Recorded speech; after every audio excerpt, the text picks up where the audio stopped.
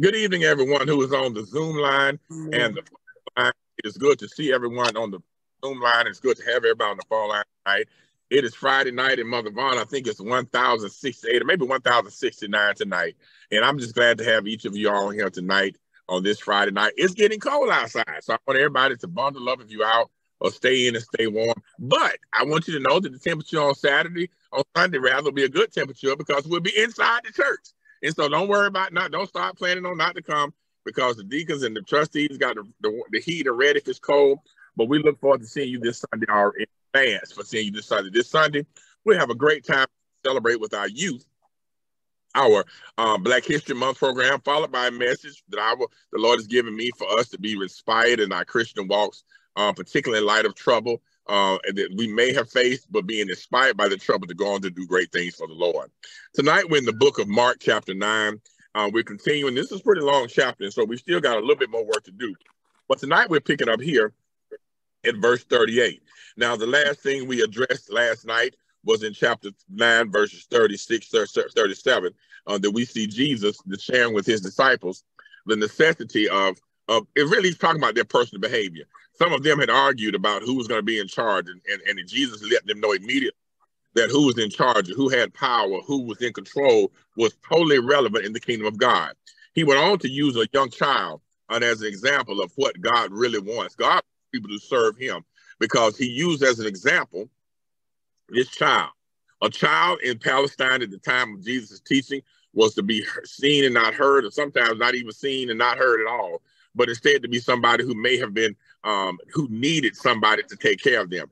Jesus is giving us an instruction is if we want to please God, to serve, if we want to serve God, to take the same power to minister to serve, to help, to assist those who don't have, who are left out. And so that's what Jesus finally says, if you serve this little child, you're serving me. And if you're serving me, you're really not serving me, but you're serving him that sent me. Otherwise, Jesus is saying we're serving God. So what Jesus did in these last few verses was just kind of make very plain the real necessity of understanding. I want to say it like this, understanding our behavior as Christians. Now, somebody might say, well, Pastor Thomas, I'm real humble, and you very well may be, but that is a struggle that each of us as Christians must engage in. What does that mean? We must engage constantly in a posture and be prayerful about being humble, and also be prayerful about serving as opposed to looking to be served. I'll be very transparent. One of the challenges, quite frankly, of being a pastor, and I want to say this before I go a step further, I appreciate all of the wonderful and loving and kind things you all do for me. I'm gonna tell y'all a quick story before I go to the lesson. I was at a funeral today, and I was sitting down in the fellowship hall at another church, and so everybody was sitting there eating, and I don't know if Sister Walker on here now, Sister Val, if y'all on here, this will make y'all laugh, but I was sitting there, and somebody said, Pastor Thomas, you want something to eat? And I was like, yeah. I'm looking around. I was looking for Sister Walker, Sister Val, somebody, Sister Carmen, somebody to bring me something to eat. And I had to laugh because you all have given me such a warm, y'all have treated me so warmly in regards to the greater things and smaller things. And I had to laugh at myself because you all have been so kind to me. One of the challenges then on that same note is to make sure that I don't look or think that I'm better or superior because of the service you provide for me. And it's important for me then to go out and serve others. A lot of times I'm very diligent. If I can, I try to serve those in St. Peter, but I definitely take upon myself the necessity of being prayerful about being a servant, because being a servant, again, as Jesus says, it's not about folk doing for you, it's about you doing for somebody else. It doesn't mean that you're wrong if somebody serves you. The wrong comes if you don't feel like you need to serve nobody else. And so that's what Jesus establishes as really kingdom living. Kingdom living is not looking for somebody to look out for you, it's seeing who you can look out for. Even as somebody looks out for you, even if somebody helps you, serves you, that you need to be willing as a Christian to serve somebody else. The titles, and this is one of the challenges, I'll be very transparent about this, in the church. One of the things about titles sometimes can create a false sense of superiority. And I want to be very clear that every word in the Bible as it relates to doing the work of the Lord is regarding service. The word minister means service. The word deacon means service. The word pastor means service. Really, the word bishop, all these words mean service. Why?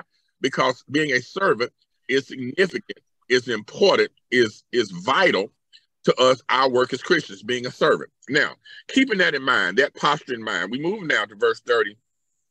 7. I'm sorry, 38. And John responding to just making a comment, a statement. Here's what John said. John said, and it's as if he wasn't, you know how somebody can kind of go slightly off course, but still be in the same conversation. John says, Master, we saw somebody casting out devils in thy name, and he's not with us. And we told him to stop because he is not with us. He's not following us. He's not one of your 12 disciples. And let me see if I can put this in 2023 parlance. John, and I can imagine it had to kind of make John, if I could really get into John's shoes for a minute, John might have had some little hurt feelings because the disciples had just been kind of embarrassed because the other 9 could not heal this man who had the son who was demon possessed. So now John decides to kind of, you know, I'm not even going to say he was showing out, but he was trying to make a point to Jesus. Jesus, guess what? I saw a person, this man, he was casting out devils in your name. But he's not with us. We don't know him like that. And we told him to stop because he's not with us. And this is where competition and clickishness is really outlawed in the Bible. I want to say that right there. In the Bible, we see that there's no position or posture for cliquishness. Sometimes in the church, and I think I've been pastoring just about long enough to say this, even in the local church, there can be cliques. Somebody said, well, I'm on this ministry. I'm on that ministry. And they're not on our ministry. Or somebody said they hadn't done this and they can't sit on that row. Or they can't be up here with us because they hadn't gone through this. And it becomes it creates artificial segregation or artificial separation in the body of Christ. Likewise, sometimes between churches. If we're not careful, we'll find ourselves looking down on the church around the corner of us. They're not doing what we're doing, or maybe they're not following, maybe they're not doing it the way we do it. We may look at another denomination and say, well, you know, they don't baptize like we do. They're not like we are. It's all kinds of cliquishness. We may look at the church and say, well, they don't get dressed up for church. They're not good as we are. Jesus responds to John's statement in regards to telling somebody to stop casting out demons in Jesus' name by saying this. Look at verse 39. Jesus said, don't you forbid him. Don't you try to stop him. For there is no man which shall do a miracle in my name that can likely speak evil of me. Jesus said, if a person is doing a miracle in his name, in other words, somebody said, in the name of Jesus, whatever, I rebuke you, say in the name of Jesus, in the name of Jesus, you can be saved. Anybody who's saying that, Jesus said that person can't talk evil of him. Now, that's the hallmark of this verse. I want to slow it down. At the end of the day, there may be other believers that serve God in a different way, that are servants of Christ, disciples of Jesus Christ. They may dress different, look different, act different, be from a different place. But guess what? If their operations, they care that what they're doing is Jesus driven, Jesus filled, Jesus guided, Jesus directed, then we can't get mad at them and tell them they can't do what they're doing for the Lord. As a young man who's a preacher, and he has eschewed, and I mean, when I say eschewed, I mean, he just decided that his ministry not in the building. He goes out and preaches Christ to folk in the street. And his desire is that those people come to Christ and find themselves at a body of believers. But he's not a church. He says his job is an evangelist to get people to come to Christ. Matter of fact, me and Reverend Stanley, brother, my cousin, his ministry is to seek those who've been our jail ministry goes out to seek people who are in jail. Their job is not to try to create a church. Their job is to try to get people to come to Christ. And so here's what Jesus is saying. Jesus is saying that we cannot look around and look like only the people who look like us, act like us, think like us, can reach people for Christ. That's what I've come to understand. The reason why we support some ministries, particularly ministries to the homeless, is because that's a ministry that requires a person, specific person, called for that ministry. And so here's what Jesus is trying to tell us. There is no room, space, posture, or position for cliquishness in the body of Christ. Jesus said, do not tell that man he can't do that. Because anybody that does anything in my name, Jesus says, is not going to turn around and speak evil of me. We understand this fundamentally by understanding this concept. Okay, if a person receives Jesus Christ as Savior, then they in fact cannot have it. If they speak Jesus, preach Jesus, then they can never really take a position against Jesus because they would be contradictory to who they profess faith in. Let me see if I can turn around another way. In the book of Philippians chapter 1, Paul had messages that were brought to him in the Roman jail. And these messages were shared with him. And these messages were that there were other preachers out there who were talking about Paul, like Paul ain't like me, and Paul can't preach like me, but they were still preaching Jesus. And Paul says, far be it from me to be so personally offended that somebody don't like me and they preaching Jesus and I want to stop. Paul said, they preaching Jesus, let them preach Jesus. Even if they're doing it even if they're doing it despite me.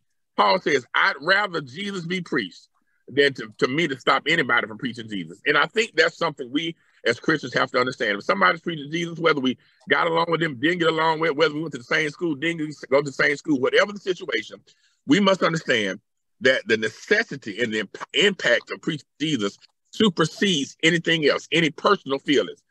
John was in his feelings because he saw great, powerful acts done in the name of Jesus that he had not been yet a part of. And sometimes, if I can be real, we get in our feelings because somebody else has a skill, gift, commitment that we don't have. But Jesus is letting us know there's no place for that in the body of Christ. Let me read one more verse. John says in verse 40, Jesus says, for he that is not against us is on our part. One of the things I think that, so at my job at the city, one of my specific works is to coordinate the clergy. And it's always fascinating for me because some of the guys I've known forever, and then some new guys come in town, but sometimes there's always natural cliquishness between people for whatever reason, what seminary they went to, or what church they pastored, what denomination. Then sometimes in the same denomination, there's a separation because one church is older than another one, or some church, somebody planted a church and somebody been in an established church. But what Jesus lets us know here is that we're greater in number if we can work together. Reverend Parker just talked about unity. And I want us to understand there's a necessity for unity in the local body of Christ and a necessity for unity in the body of Christ. What if all bodies of Christ on Camilton Road start working together to evangelize? What if that happened? It would be transformative. What if all of the churches on Camilton Road, just on Camilton Road, began to outreach and go out into drug houses and knock on doors? It'll be transformative ministry. What if we all bounded together and said we're going to provide some space for homeless people and so that they may be stabilized so we can preach Christ to them? It will be a powerful ministry. But unfortunately, sometimes we look at things as being separate as opposed to being together. Jesus says, who is not against us is on our part. And that's the way I want us to begin looking at St. Peter Baptist Church. If they're not against Christ, they can be against us, but if they're not against Christ, guess what? They're on our side. If we are in Christ, whatever our background is, what our personal feelings are, we must understand we're on the same team. We're fighting for the cause of Christ. We are under the banner of Christ. Jesus says again, he that is not against us is on our part, is on our side. Mm-hmm. Now, let me give this last verse, and I'm going to let y'all go. Verse 41 says this, whosoever shall give you a cup of water to drink in my name, because you belong to Christ, verily I say unto you, he shall not lose his reward. Jesus says something as simple or as seemingly insignificant as giving somebody a cup of water is noticed by Jesus. How about that right there? God notices the little things we do. He said, if anybody just give a cup of water, somebody say, not even a cup of Coke or a cup of coffee or some nice iced tea with sweetener in it, maybe not even Armour Palmer. Jesus said, if you just give somebody a cup of water to drink in his name, Jesus says, if a person does that just because that person belongs to Christ, Jesus said that person shall in no wise lose his reward. In other words, effectively, that person shall be rewarded, my brother and sister, for doing that work. Let us look at what we do in a very serious way. If we're able to do what we do in the name of Jesus, in the name of Christ, if we're able to help somebody, even if it's just something as simple as a cup of water. Sometimes church say, well, I can't do this and I can't do that. Let's say be the church that we're going to do what we can. If it's just giving somebody a cup of water, let's give them a cup of water. If we give them some food, let's give them some food. If we give them a hot meal, let's give them a hot meal. Whatever it is, in order to show Christ, if it's done in Christ's name, guess what? Jesus says, God is watching. I'm watching, and I'll reward you for your diligence. I'm going to stop tonight. Sometimes it's very easy to think that reward comes with position. But I stopped by here in this parked car on the side of the road because I didn't want to miss class to tell you that what's most important is not your title. What's most important is your willingness to serve the Lord. I'm going to stop tonight. It's 7:22, but I pray that God will grant us a great, peaceful night tonight, and that this word will just take root in our hearts. We may serve the Lord better honestly than we've ever served the Lord before. Let us pray. Father God, in Jesus' name, God, we should love you. We do, Lord. We thank you and we praise you for all of your greatness and all of your goodness and all of your mercy. God, I pray tonight that by your power and out of your love, Lord, that you would allow every household, every individual Christian, every believer to be blessed tonight by your word. I pray, God, tonight that this word will get in our hands and feet, especially this word, Lord, that we may be ready to serve you better. God, let your word get in our hearts that we may be strengthened in our inner man. God, let your word get on our mind, in our mind, might have peace that surpasses all understanding, and the fiery darkness will be quenched. God, let your word get out is that we can hear your word over the winds of the world. And God, I pray that the word will get on our lips, tongues, vocal cord, lungs, and throat. We may declare your word to a dying world and then to each other, to ourselves. God, keep us, strengthen us, give us a heart to serve you as a church and as individual Christians. God, again, I pray that you build a head of protection around us, that the fire darkness will be quenched. I pray, God, you give us a posture of praise, that we will pray without ceasing, and we would give you thanks in all things, knowing that this is your will for those of us in Christ Jesus. Give us a posture of prayer, that we will pray without ceasing, that we continue in prayer in all things. And then, Lord, give us the mindset, the heart set, to rejoice in the fact that we have a relationship with you. It is in Jesus' name we pray. Amen. God bless you. Amen.